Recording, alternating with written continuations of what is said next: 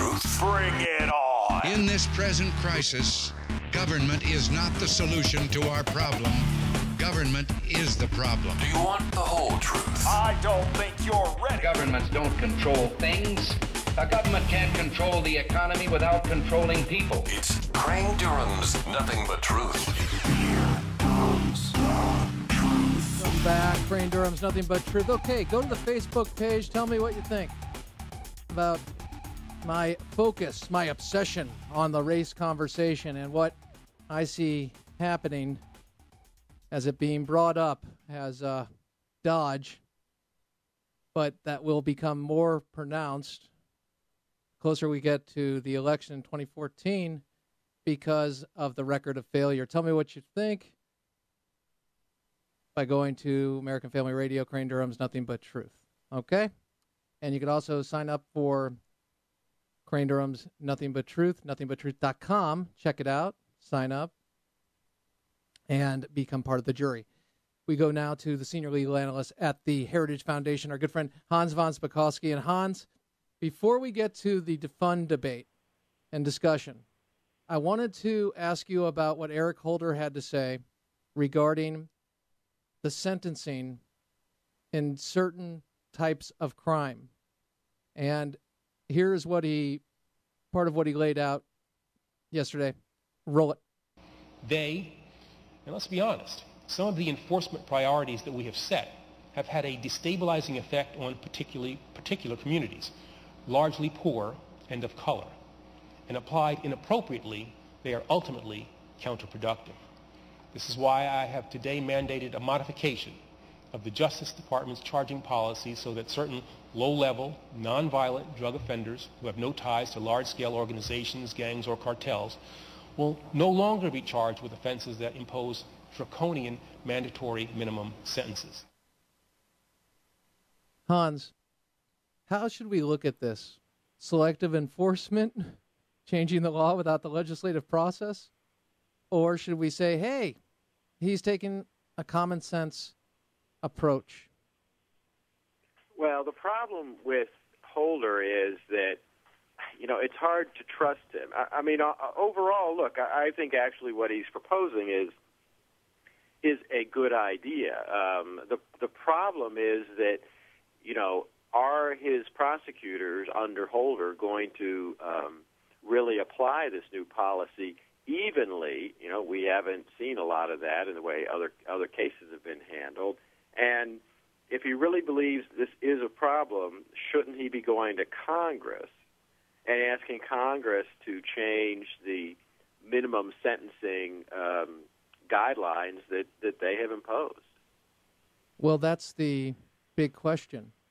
And it really is a question not only in this, but in the DREAM Act under President Obama, the enforcement or lack thereof of certain laws, the selective enforcement of Obamacare as we know it, the Affordable Care Act, now most recently not going to be enforcing the caps for insurance companies to put on, in essence, because those costs are transferred in the front end to the people purchasing. Hey, we don't want to do that right now. We need people signing up. So, Hans, selective enforcement of the law, where does this lead, and what are the consequences for it? Who holds people to account when a president oversteps? Well, the only people that can really do that, Congress can to a limited extent through, investigations, oversight hearings. But ultimately, the only people that could really hold a president to account are the American people, and they do that by voting and voting people out of office. Okay. And in essence, if it's so complicated and we can have a debate and somebody who has a one-sentence answer versus a three-sentence answer is going to win because they are able to communicate that one sentence, even if it's false and a false narrative or based on a false narrative, then we're stuck with that.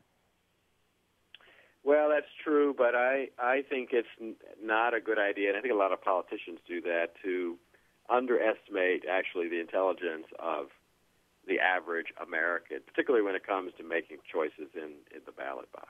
Amen. Which leads us to the defunding effort in Congress of Obamacare and the coming debt ceiling debate. You have talked about the particulars when it comes to discretionary spending and mandatory spending, and some of the misunderstanding when it comes to the distinction between the two and the ability for Congress to do just that. Specifically, are you, in defunding Obamacare, can it be part of a bill? Does Congress have the authority to do it if it's mandatory spending? Oh, yeah, absolutely. The discretionary funding bill, and that's the continuing resolution under which the government is operating right now, because, they never passed a budget. That runs out September 30th. They're going to have to pass another one. And if they attached an amendment that defunded the implementation of Obamacare, written the way Ted Cruz and Mike Lee have done it, it would stop Obamacare from going into force. What happens in the back and forth if you're advising the people who, everybody in the Republican Party, that's a unifying aspect of this, is they want to get rid of Obamacare, and it is a legislative priority to do so. Do you believe this is a smart strategy to go about it in light of the fact that you've got a mainstream media who is pretty much the spokesperson or the campaign for President Obama when it comes to these policies? Yeah, I think they could do it, and I think the way to beat the media and, frankly, to beat the president on this issue is, look, if they pass a continuing resolution that fully funds the government, I mean everything, even programs we don't like, restoring the sequestration cuts, but with one exception, and that is the implementation of Obama, that then puts it on the president and his party to explain why they're willing to shut down the government, which is being fully funded, just because there's no funding for a bill that the majority of the American people do not like. What about, I believe Karl Rove has been talking about the fact that once it gets over to the Senate, it'll come back, they will fund it, and it will be the Republicans wanting to shut down government or defund Obamacare. No, I think they've just got to come out with one message, pushing back and saying it's the Democrats in the Senate and the president who are shutting down the government simply because they want this unpopular, unfair bill imposed. And I think they can do that. And frankly, it's not just principally the right thing to do, but I actually think it'll help them politically, which is the complete opposite of what many Republicans seem to think.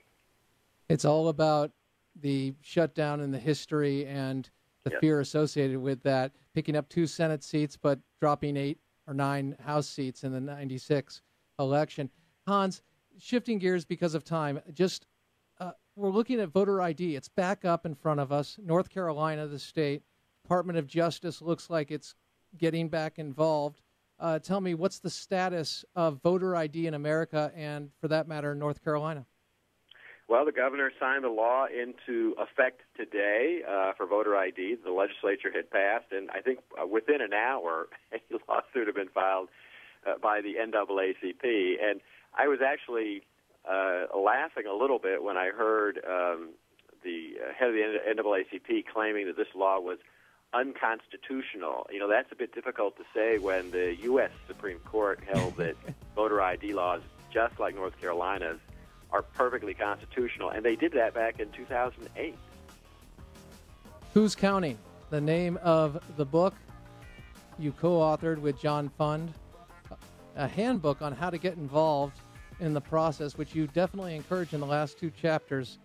We appreciate you getting involved, Hans. Thank you for taking the time. Thanks, Crane. Take care. Crane Durham's Nothing But Truth. We are going to go back in time, 1995. Bill Clinton, Pete Domenici, the shutdown, the truth about the shutdown. Crane Durham's Nothing But Truth, proudly on AFR Talk.